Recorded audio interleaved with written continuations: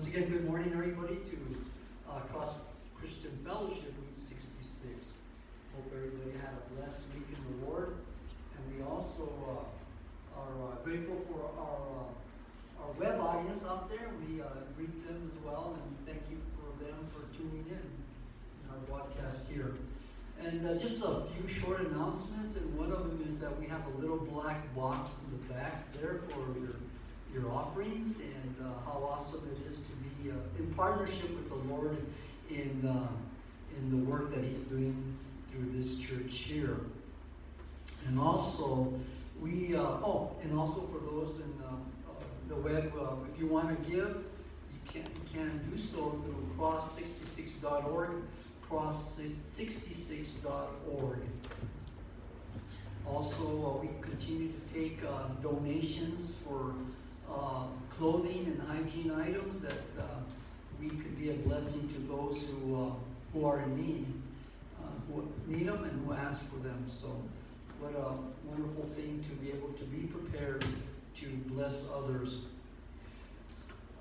After services today and throughout, we have an outreach to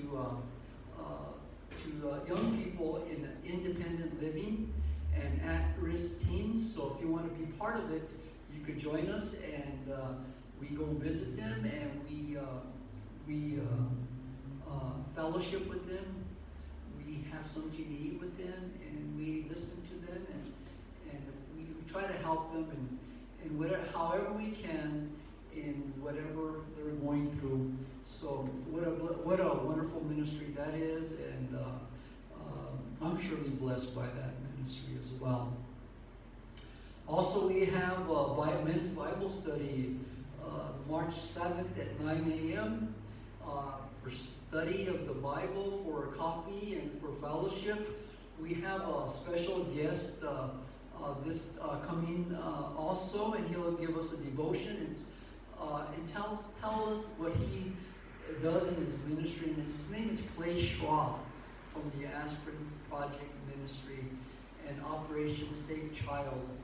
And he will be our speaker then. So come and join us and be part of that and be blessed by what he has to say.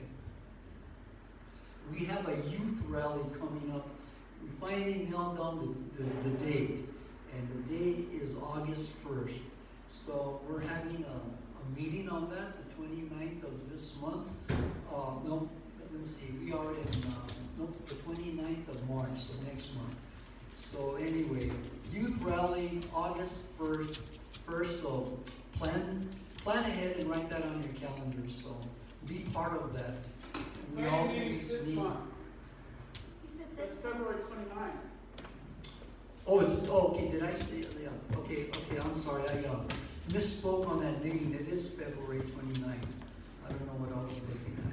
Okay. It's a leap year, that's why it's confusing. Yeah. No excuses.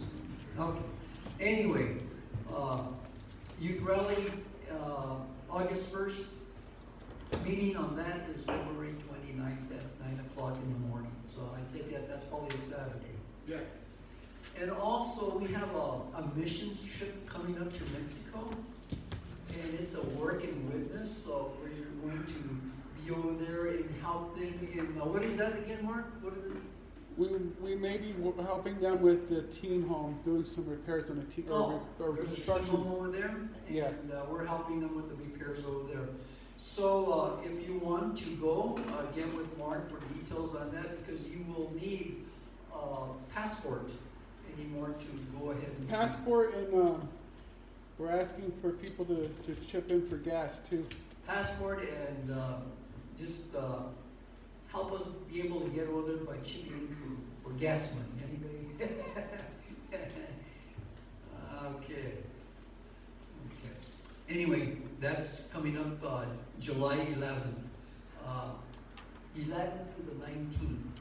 So if anybody has been part of a missions trip like that, a short-term missions trip, it's quite a joy, a delight, and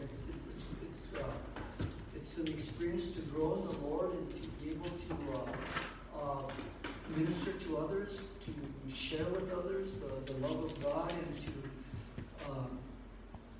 and to glorify God by what He's doing doing in and through us, and they're a blessing as well to us. We all have different things that we could learn from each other. So be part of that. That'd be a blessing. Then also we have April 3rd at 7 p.m. And this is part of the recovery ministry. We have his name is Bobby Bowen, and he will be bringing us music in a concert. It's Bobby Bowen Family Band. Oh, Bobby Bowen Family Band, and he will be giving us a concert, part of the recovery ministry that we have here at our church here. So anyway, April 3rd, 7 p.m. Come and listen to Bobby Bowen and his band, and we'll all be giving honor and praise to the Lord for that as well. So how exciting is that? Anyway, and Pastor Martin will be today in Ezekiel 28. So have your Bibles marked at Ezekiel 28. So with that, join me with prayer as we continue our services. Dear Heavenly Father, we love you, we worship you and praise you, Lord, and just thank you, Lord, for all that you do in our lives, Lord. And thank you that the good news about Tracy and her speedy recovery, Lord, and you're so awesome, Lord, and just we praise you, Lord, for that, Lord. So thank you so very much.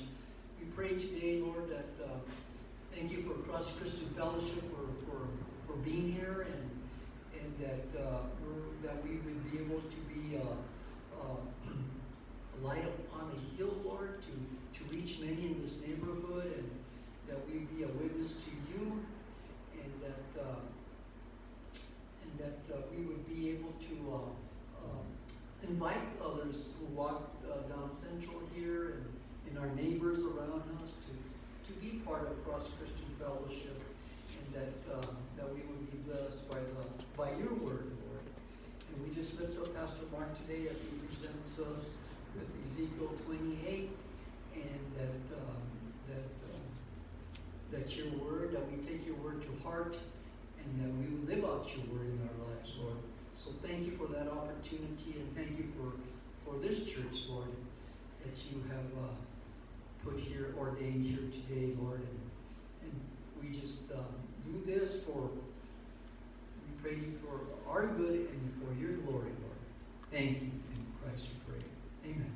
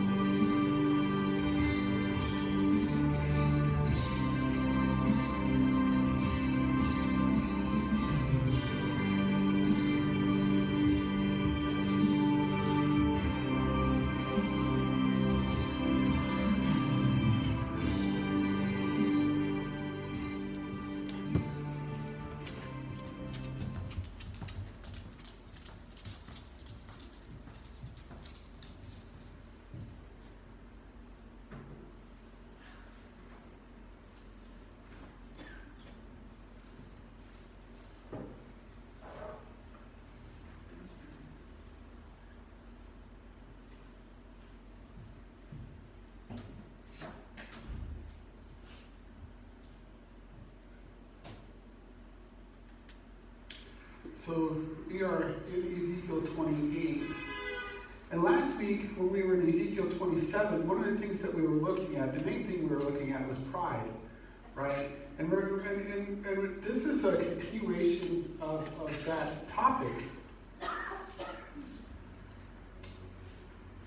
Last week, when we were looking at it, it was God was dealing with a nation, but this week He's dealing with the king. And it's important for us to look at it's important for us to look at dealing with pride not just as a group, but also on an individual basis, and not just on an individual basis, but also as a group. Because as a group, sometimes we can be prideful if we're not careful, right? And a lot of times, obviously, we know that a lot of times in our lives we are prideful on our own, right? We do get prideful in some areas that we need to be very, very careful about. And what God was talking about when He's talking to the nation of Tyre, and then what we look at with the king of Tyre today, is that we need to address our hearts. We need to allow God to look into our hearts and see where we're at, and to see the things that need to change, and the things that we need to let go of.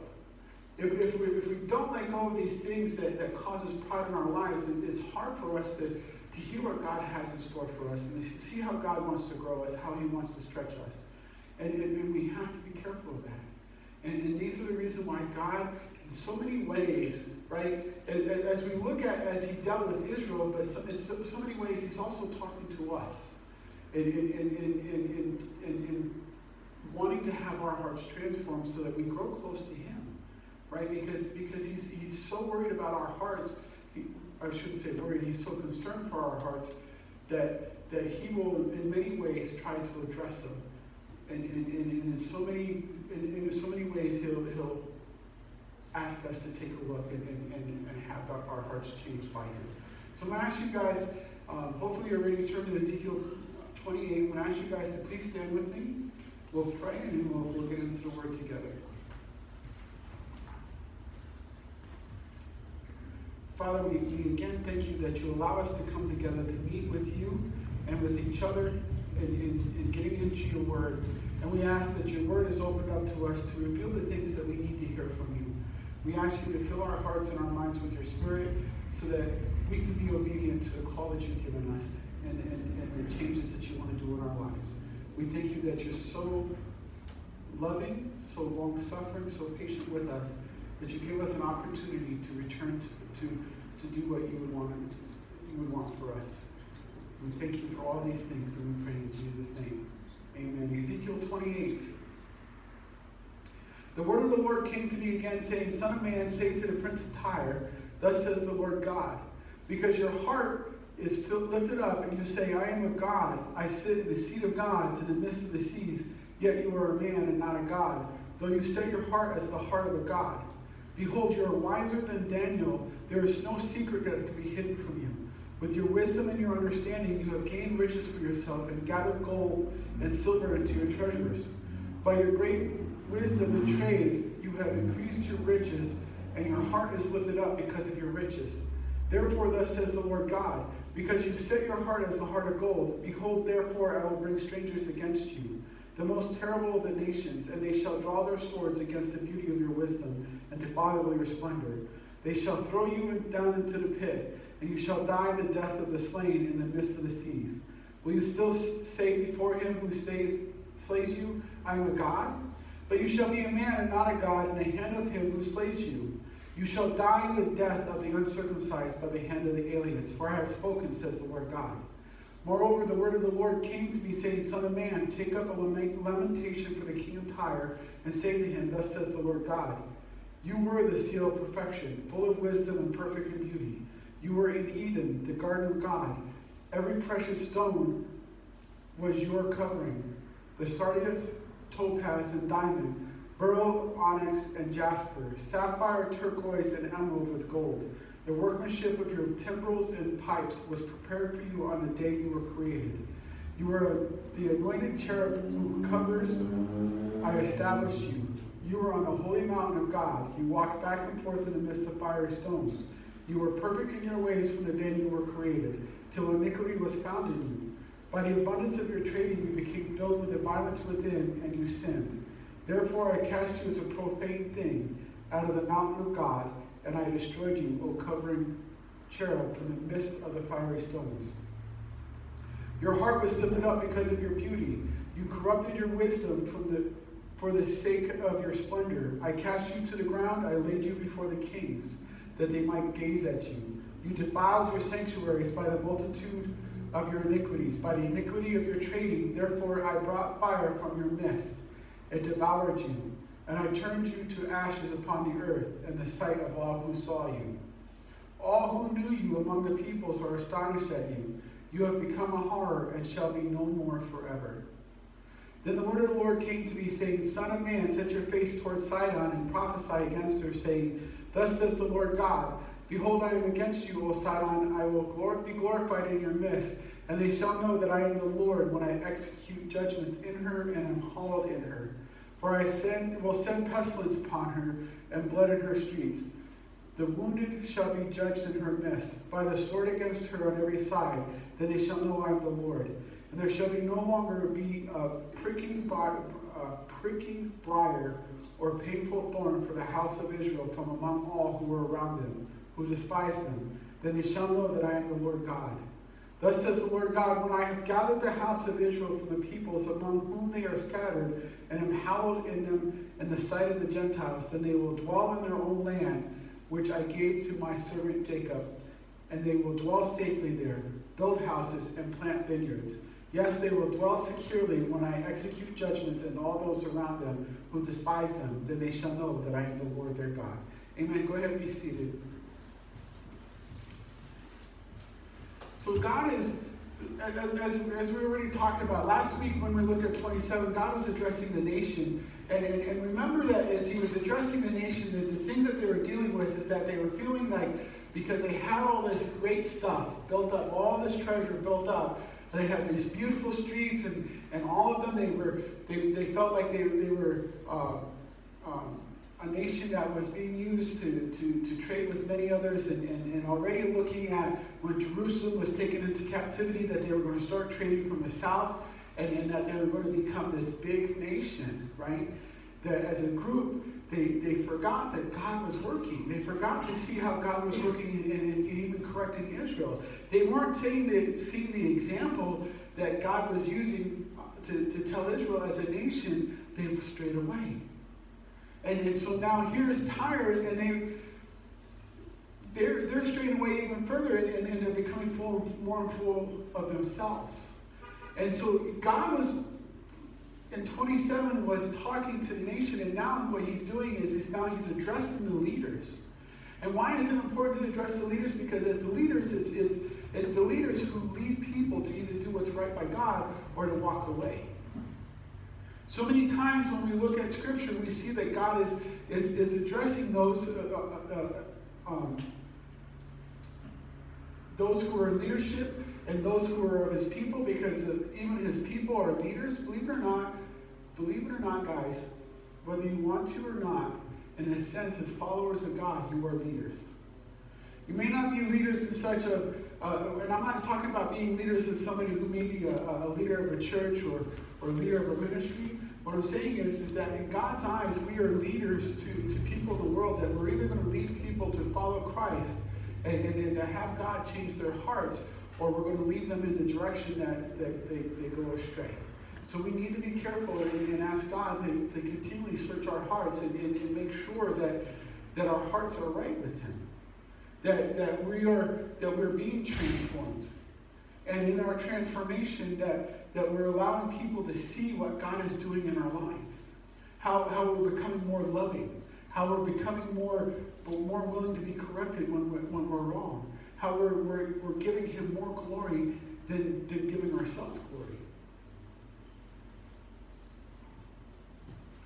So when we look here in 28, the very first thing he says to them is that, to the prince or the king, he says, because your heart is lifted up and you say that I am a god, I sit in the seat of gods in the midst of the seas, yet you are a man and not a god. Though you set your heart as the heart of a god, he's already going right to the point, and he's saying, look, you are saying that you're somebody more special than you really are. You are saying that you are God. You're saying you're basically what you're doing is you're placing yourself in place of God. Now, how many times have we read in Scripture where we see the pharaohs, right? And there was more than one pharaoh. When we read Scripture, there was more than one pharaoh that was talked about. There was multiple kings, and even some of the judges where they built themselves up, where they puffed themselves up, where they were telling people to worship them as a god, right?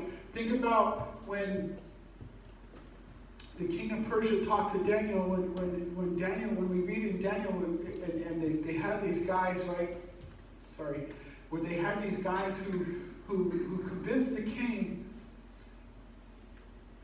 to build an image, and convinced them to tell them that when there was certain music played, that people were to bow down and worship the image of the king. And that also with what happened is that when we see the account of Daniel when that happened, what do we see that's happening is that Daniel, right, he already knew that this was what was going on, that when he heard the music, instead of bowing down to the image, he went into his home and openly worshiped God. Why? Because that's who the true God is. Not any man, not any woman. It's God who's the true God, and that's who we should be worshiping. We don't need to be putting anybody else in front of God. And a lot of times, something that we need to think about too is a lot of times in our relationships, we put people before God. Amen. And they end up becoming gods in our lives, and we have to be careful of that too. Right? There's not one person who should in our lives. There's not one person in our lives that should take the place of God. And if we're finding that we're doing that, we need to be careful. If we're following somebody because of the way they look, I was praying about this morning. I was thinking about this. Sometimes there's people who peacock. Do you guys know what I mean when I talk about peacocking themselves? Peacocking, when you think about this, here's the image of a peacock. When you see a peacock, they're out mating, right? What do? They spread their feathers, right, to attract the opposite sex, right? The males, I believe it's the males who have the feathers, and they spread their feathers to attract the females, right? People tend to do that to build a following. And so if we are following people because they're peacocking themselves, instead of following them because of them leading us to God, to Christ, then we need to be careful. We're in a sense putting them as God in our lives. And we need to be very careful that we're not doing that. Right? Because what happens is that what we're going to find is that the more that we raise people up into these positions where they become God in our lives, we're going to find out they're going to fail us. And when we find out that, and when they do fail us, we're going to lose our faith, right? And what I've heard best said is that if we lose our faith because of the person who we're following, that means that we put our faith in a man instead of God. And how many times have we seen people walk away from the faith of Christianity because they're putting their faith into a man? How many times? I think we're seeing it more and more often, right? We need to build our relationship with Christ based on what the Word tells us. Based on our, not only on our study, but in prayer, in fellowship. And remember that even though that there are leaders of ministries or of churches, right, that even they are cohorts or people who we walk alongside of. But we need to continue to lift them in prayer too, because as a leader, God has put on their heart to lead a ministry in a particular direction, right? As the writer of Hebrews writes, he said, you would be careful that you don't become a teacher because you're going to be held more accountable, right? That would even apply for leaders. The leaders are going to be held more accountable. So he continues on and he says, Behold, you are wiser than Daniel. There is no secret that can be hidden from you. With your wisdom and your understanding, you have gained riches for yourself and gathered gold and silver to your treasures. By your great wisdom and trade, you have increased your riches, and your heart is lifted up because of your riches. Therefore, the Lord God says, because you have set your heart as the heart of a god, behold, therefore I will bring strangers against you, the most terrible of the nations, and they shall draw their swords against the beauty of your wisdom and defile your splendor. They shall throw you down into the pit, and you shall die the death of the slain in the midst of the seas. God is already saying, he's saying, because you put yourself and you're setting yourself up and trying to build yourself up, or as we talked about, peacocking yourself to have people follow you instead of me. I want to bring people against you where you're going to be knocked off your pedestal. I'm going to bring people against you where you're going to be put back into your place. And these are not, and these are not going to be necessarily, they're not going to be people in leadership. These are going to be people who out of your flock, out of your following, who are going to come in and put you back into your place. And that's why we need to be careful that when we're teaching people, when we're talking about things of the faith, is that we're pointing people to the cross and pointing them to follow Christ. Remember, Paul said this. Paul said, to follow me as I follow Christ. So what he's saying is that if I'm not honoring Christ, if I'm not following Christ, then don't follow what I'm teaching. When we look in the book of Acts, right, when they went out to the churches to teach, when they came to Berea, what did the Bereans do? Do you guys remember what the Bereans did when they went to teach in Berea? They didn't hear that. They went where? I'm sorry. To Berea. They checked the Word of God to make sure that's what we're preaching. They checked the Word of God daily to be sure what was being taught was correct. So that's what we need to encourage others to do too, is that we need to be willing to teach people, to encourage people to not just take our words as we're teaching, as we're leading, but we want to direct them into to be in the Word, to search the Word diligently to make sure what is being taught is true, right? So if I'm trying to lead people in the faith, and I'm being faltering in my leadership because I'm not following Christ, then I hope people would run the other direction. Honestly, I can say that now, but that's where we need to be willing to do. And here, when we continue on in verse 9, he's kind of even mocking him. He said, Will you still say before him who slays you, I am a God? But you shall be a man and not a God, in the hand of him who slays you. You shall die the death of the uncircumcised by the hand of aliens, for I have spoken, says the Lord God. So he's saying this, is that even as people come, those who are strangers to you, that as they come and put you in your place, are you going to be able to still say that you're a God? They're putting you in your place, and are you going to argue with them, saying, you know what, you're wrong, I'm right, you need to listen to what I'm saying? And they're coming to you and correcting you, and I'm using them to correct you. Are you going to be that stubborn? When we look at verses like, we see that this is not the first time, nor is it the last time that God is correcting leaders.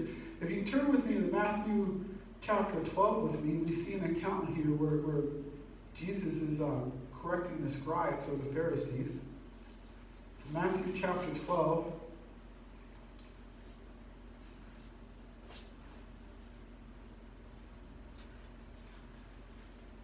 Starting in verse 38. Then some of the scribes and Pharisees answered, saying, Teacher, we want to see a sign from you. But he answered and said to them, An evil and adulterous generation seeks after a sign, and no sign will be given except the sign of the prophet Jonah. For as Jonah was 3 days and 3 nights in the belly of the great fish, so will the Son of Man be 3 days and 3 nights in the heart of the earth. The men of Nineveh will rise up in judgment against it, with this generation and condemn it, because they repented at the preaching of Jonah, and indeed a greater than Jonah is here. The queen of the south will rise up in judgment with this generation and condemn it, for she came from the ends of the earth to hear the wisdom of Solomon, and indeed a greater than Solomon is here. So he's correcting them, because here the leaders are saying, how do we know that you're right? And he's already shown them multiple times. How many times? Multiple times, right? And he's correcting them and saying, look, you're foolish for wanting signs. Right? And he's talking to the leaders directly. As those of us who follow Christ, the more that we grow in our relationship with him, we should not have to worry about looking for signs and wonders. Right? Signs and wonders are meant for the unbelievers.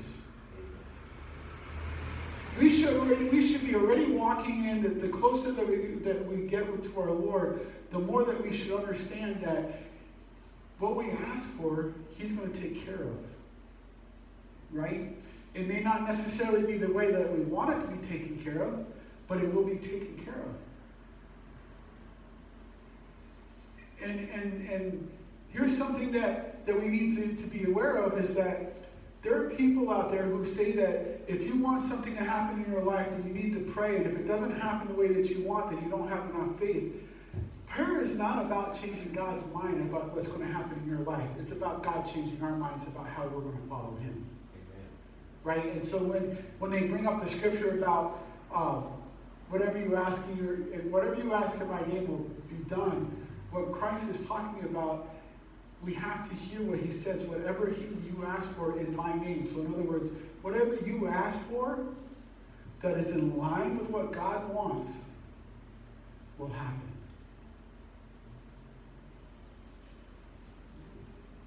I would say run from those who say that you don't have enough faith if things aren't happening the way that you're praying for.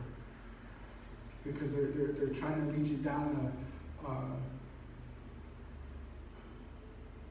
a cotton candy faith. We'll call it a cotton candy faith. Yeah, they want to make you feel that it's your fault. Say again? They want to make you feel that it's your fault. Right. And they say you don't have enough faith, and it's on you.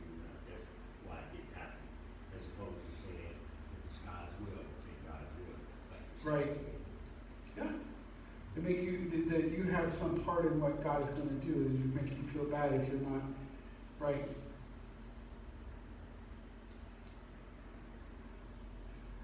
And then here, after he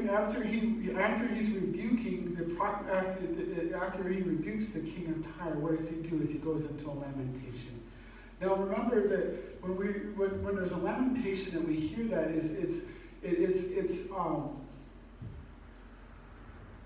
when we hear about somebody lamenting, we're hearing that their heart is breaking for them, right? Their heart is breaking for them because they're not turning away from either the pride or whatever sin that may be in their lives. And God laments for us. Believe it or not, God laments for us that our hearts would change and would be growing closer to him. And you can take a look at the shortest verse in the Bible. You guys know what the shortest verse in the Bible is? Say it louder, brother.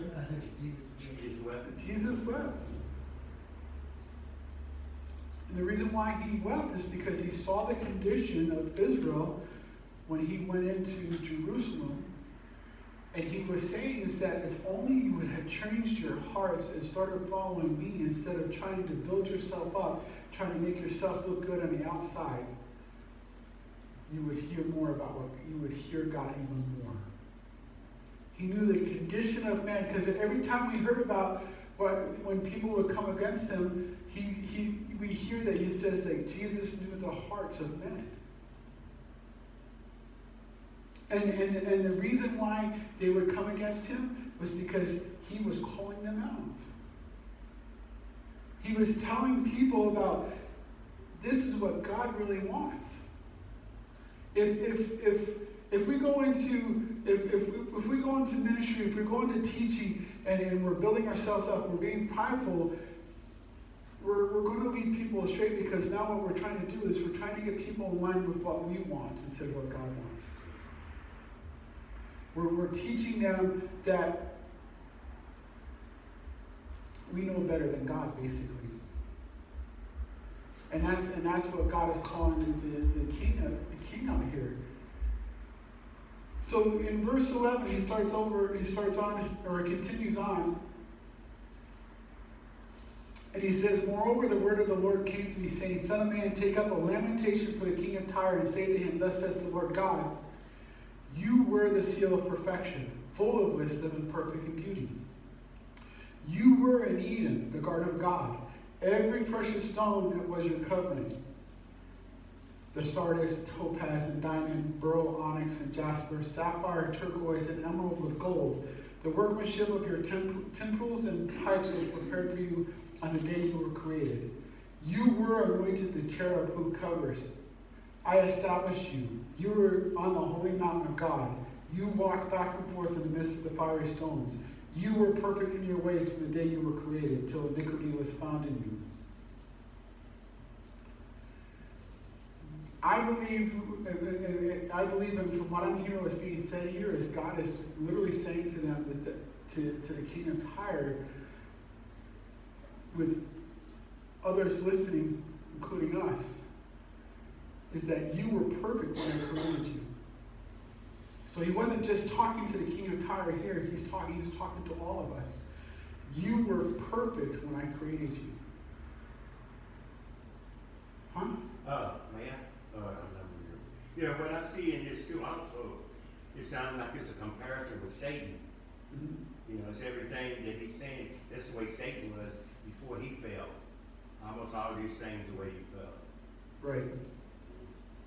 Right, and remember that was something else that we talked about last week too, is that the original sin was not necessarily committed by Adam and Eve, but it was committed by Lucifer, right? And so yes, he's talking, it does match up with Lucifer, but it also matches up with us, and he's talking, and he's saying is, look, you are so perfect that you had the covenant, that you didn't have to worry about anything, that you were in paradise. And because of choices that you made, paradise is no longer in existence. A lot of the scholars and philosophers, Christian philosophers, believe that the reason that we see bad weather, storms, tornadoes, hurricanes, is because of sin.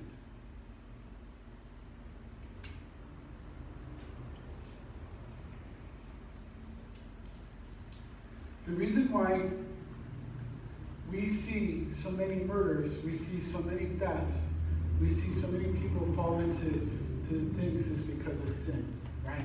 We're broken. We separated ourselves from God. In a sense, when God created everything and Adam and Eve were in the Garden of Eden, they were covered, they were protected. And God gave them the choice and said, you can eat of anything in this garden except for the tree of knowledge of good and evil. But as soon as they ate from that, what happened? Fear set in. Anxiety set in. And how do we know that? Because when they ate of it, it said they realized that they were naked. And so when God came calling for them in the garden, what did they do? They went and hid. And God said to them, who told you you were naked? Right? So it's not, so there's a picture image here that we got to look at. It's not just the physical nakedness that he's talking about. They realized that they were frail. That there was this idea that they were no longer in God's protection. And it's a lot of things that we got to think about, is that how many times do we tell ourselves that we're not in God's protection, and we start allowing anxiety and depression set in.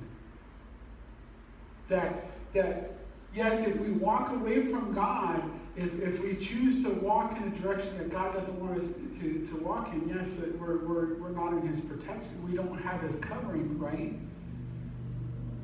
But how many times are we going down we're walking in faith, that we allow the words or the thoughts that come into our minds to start distracting us, and that we start allowing ourselves to be filled with anxiety and depression.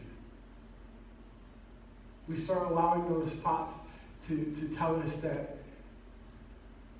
God isn't there to take care of us. And then we start slipping into a time of sin, because then we start thinking that if God is not going to take care of it, then I will.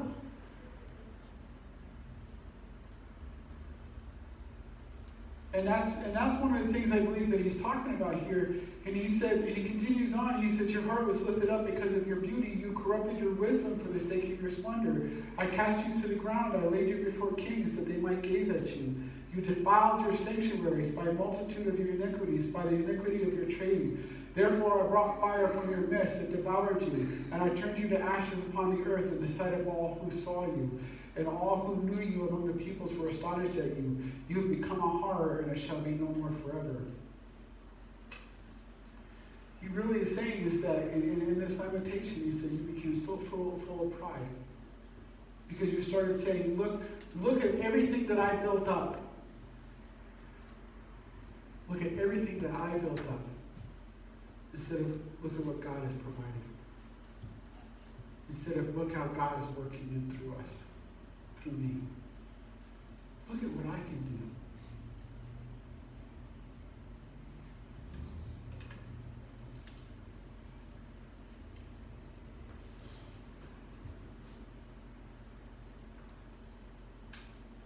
We need to remember that there's nothing that we can do without God being involved in our lives.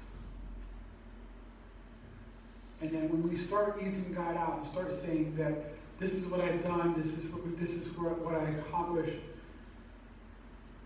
God might come along and knock that stool out from underneath our feet. And it'll be a hard fall. This is what he did here is he's saying, look, he said, I turned you into ashes upon the earth in the sight of all who saw you. He literally, what he's saying is that I revealed your sins. So that those who were following you saw every sin in your life, or those sins in your life, that you can no longer stand proud and say, look at me. And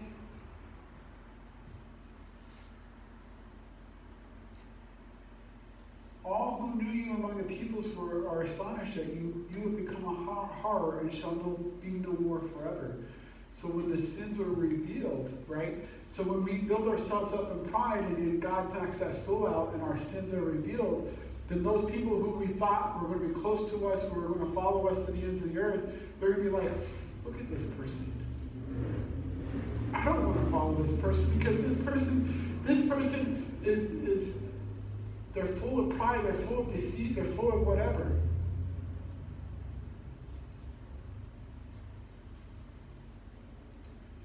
So again, we have to be careful, right? We have to be careful that we're, and realize it's not what we do, it's what God does in our lives.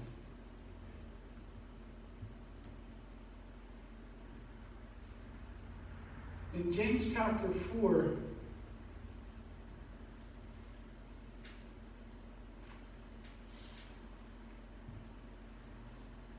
James writes this in chapter 4. He says, but he gives more grace.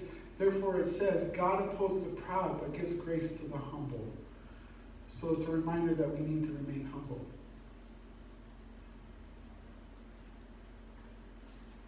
It's 4 verse 6, chapter 4 verse 6.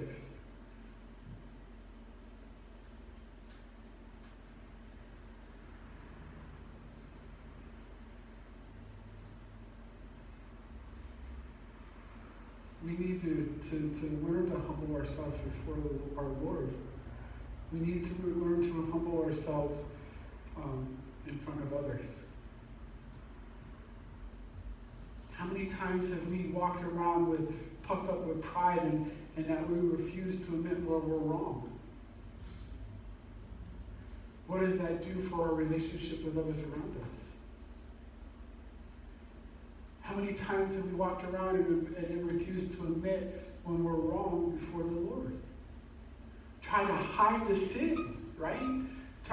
When God is trying to creep in and say, look, this is something I want to correct in your life, in your heart, in your mind. And we flee from it. We're like, so that's not going on with me right now. Or it's not something that I struggle with. If God said something in our heart and saying, look, this is something I want to correct, it's something that we should allow to happen. Because maybe it's not a struggle that we're having at the moment, but it's something that we should be willing to take a look at and ask Him, Lord, if this is something that it's not going to come up in the future,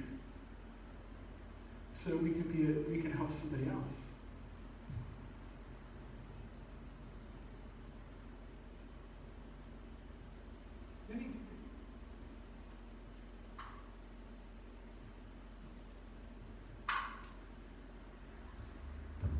Then he continues on and he talks against Sidon. He said, behold, I'm against you, O Sidon, I will be glorified in your midst, and they shall know that I am the Lord when I execute judgments in her and am hollow in her. For I will send pestilence upon her and blood in her streets. The wounded shall be judged in her midst by the sword against her on every side. Then they shall know that I am the Lord. And there shall no longer be a pricking briar or a painful thorn for the house of Israel from among all who are around them, who despise them. Then they shall know that I am the Lord God. So again, he's talking against the enemies. Now, he spent some time talking to Tyre, but with Sidon, it's very simple. He said, I'm just going to come against you. And I believe what he's saying is that he understood that there was no repentance in their hearts. With Tyre, he spoke to them because I believe that he was saying that there was a possibility that there's going to be a change. But with Sidon, he knew there was going to be no change in their hearts. And so he's saying that I'm bringing destruction, and I'm just going to remove you. That you're not going to be a thorn in Israel's sides. And we need to remember that there's going to be people in our lives that they're going to be kind of like a thorn, right? A prickling briar, right?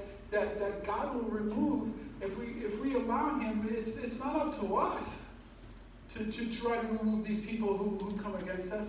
It's up to God to do that. And so we need to, instead of plotting about how we can go against those who come against us, we need to pray for them.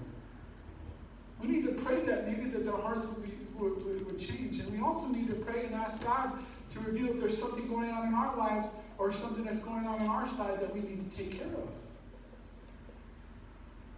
Because not every time somebody comes against us, it's because of something that Satan is trying to use to stop what we're doing. Sometimes it's something that we're doing. So we need to ask God to help us to see if there's something that needs to change on our side. And what's really cool when we're closing out this chapter is this: thus says the Lord God, when I have gathered the house of Israel from the peoples among whom they were scattered, and am hallowed in them in the sight of all the Gentiles, then they will dwell in their own land, which I gave to my servant Jacob, and they will dwell safely there, build houses and plant vineyards. Yes, they will dwell securely when I execute judgment on those around them who despise them. Then they shall know that I am the Lord their God. So God is literally saying is that in all the process of this, He's reminding them that He's going to restore Israel. And it should be an encouragement to us too, is that despite everything that's going on around us, that when we come and we return back to the Lord, He'll restore us. You know, I was thinking about how cool it was for God to show how much He loves us and how much He can do for us. That as we're praying this morning, our prayer was answered in the midst of our prayer. Right? And in the midst of that, It's a reminder of how much God loves us.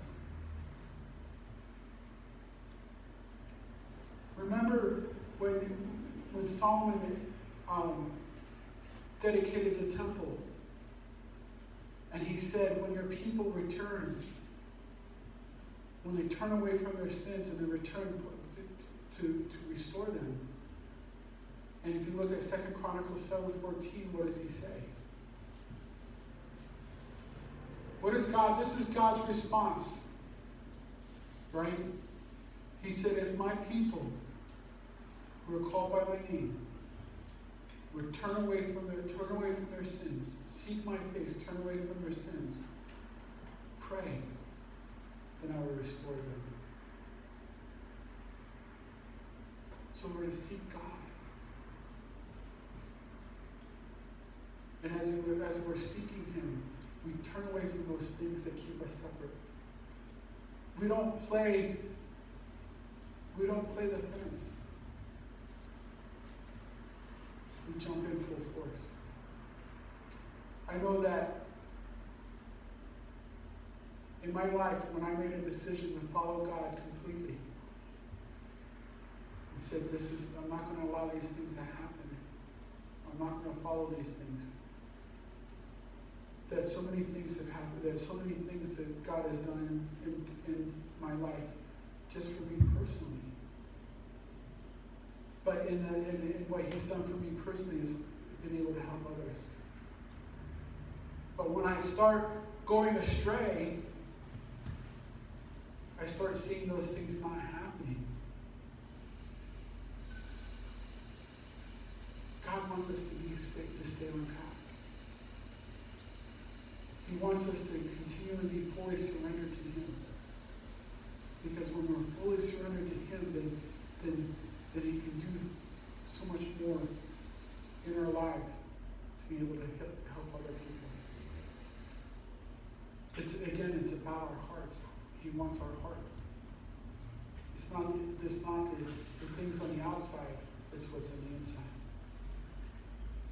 Let's pray. Father, we again thank you that you remind us that you seek our hearts, that you seek direction, that you seek for us to seek direction from you. And we invite you in our hearts today and ask you to continue to show us where we need to change, the things that we need to surrender. And if there's anything in our lives that's causing us pride, that you would show us and reveal it to us so that we can turn away from it. Because we don't want you to be separate from us. But we know that when we allow pride to come into our lives, that we're separating ourselves from you. Help us to continue to grow closer to you. Help us to remember to put you first in everything that we do in our lives. Help us to remember that there's nothing that we can do without you.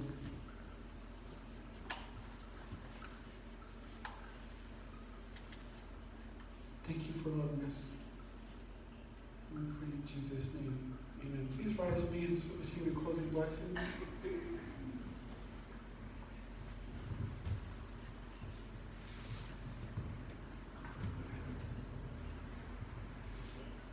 The Lord bless thee,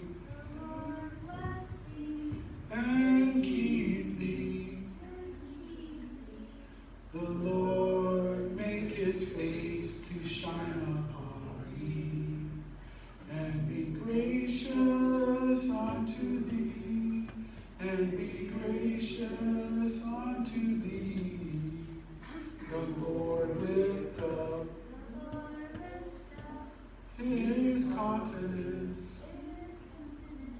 upon thee, and give thee peace.